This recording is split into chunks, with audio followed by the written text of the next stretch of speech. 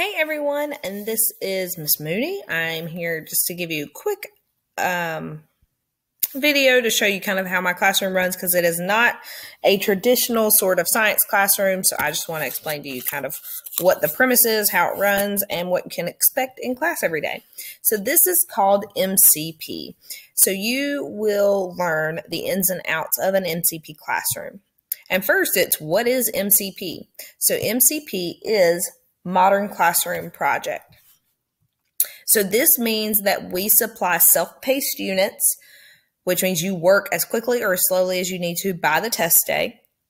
Mastery learning, so you get multiple attempts on assignments until you can get to a mastery grade. And blended learning, so you'll have some digital work as well as some on paper work. I will say I do stick to more on paper work other than the videos, but like your tests and quizzes and stuff will be online. The types of assignments you have in a modern classroom are must-dos, should-dos, and aspire-to-dos. So a self-paced unit, what you can look for. You will start each unit with a checklist, and this will help you stay on track because it'll show you what you need to get done, when you need to get it done, those kind of things. So you will write the test day in at the bottom or on the top, wherever you want it, what we're aiming for as the test day, so you know when you need to aim to get all this work done. You can get as many lessons done in one day as you want. You are not restricted to just one lesson. I do try to plan out the class to be one lesson a day. Because of labs, it could end up being like 2 a day. So just make sure you're aware of that before we get really started. And then everything is full credit until the test day. So you can work on it as slowly or as quickly as you want, but everything needs to be turned in by the test day for credit. After that, it's late credit if I'll even accept it. I'm not accepting a lot of late work because you do have the entire unit to work on it, like you have that whole amount of time. So it's hard for me to accept late credit when you can work on it, especially if you know you're going to be out. So now let's talk about mastery learning. So mastery learning means you get multiple attempts on mastery checks, which are our practices, until you get mastery. So for a standard class, that's going to be a 70%. For an honors class, that's going to be 80%. If you've tried all of the attempts, and I will say I usually narrow it to 2, but if you've tried 2 attempts and you did not reach mastery, you get to do corrections on the one that you made the highest score on for half credit. So let's say your highest score was a 5 out of 10 and you needed a 7 out of 10. Well, you can go back and fix the 5 that you missed. That'll give you 2.5 points back. So you'll have a 7.5 out of 10. That's mastery. Okay, so you can do it that way. If you don't get mastery after two attempts and corrections, then you don't get mastery. And that's something that you and I can discuss individually when that arises. If you're completing late work, you only get 1 attempt, and that late work is based off of when you did the first mastery check.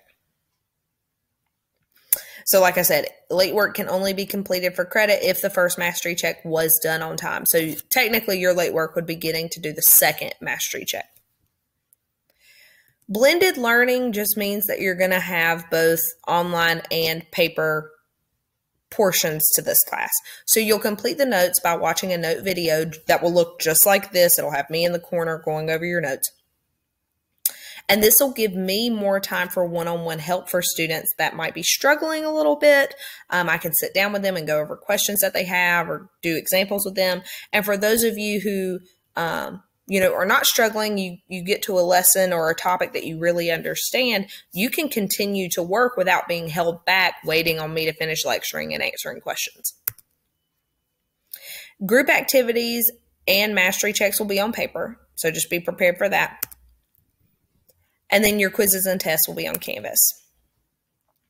Now let's talk about the types of assignments that you have. So the first types are must-dos, and based off of that name, you should understand that that means that these must be done by the end of the unit. The types of assignments that are must-dos are notes and videos, mastery checks, quizzes, tests. And these are the minimum amount of work that you need to complete for a passing grade for the unit. Next, we have should do's. So should do's, by the name, should be completed by the end of the unit. These are used to just kind of help reinforce the ideas that you've learned throughout the unit. And the types of assignments that you'll see here are group activities. And I will say a lot of times group activities are going to be, sorry, I've got some in my eye. Group activities are going to be optional to kind of save you some time. But if you did not get mastery on the first attempt of your project or your mastery check, you've got to do the group activity before you can get the second attempt. So some of you may end up having to do these either way. And then your interactive notebooks, you're building this. So when I say it's a should do, I mean, there are certain things in it you don't have to do, but you'll be building this either way. So you should have a decent grade for the interactive notebook. And then your labs.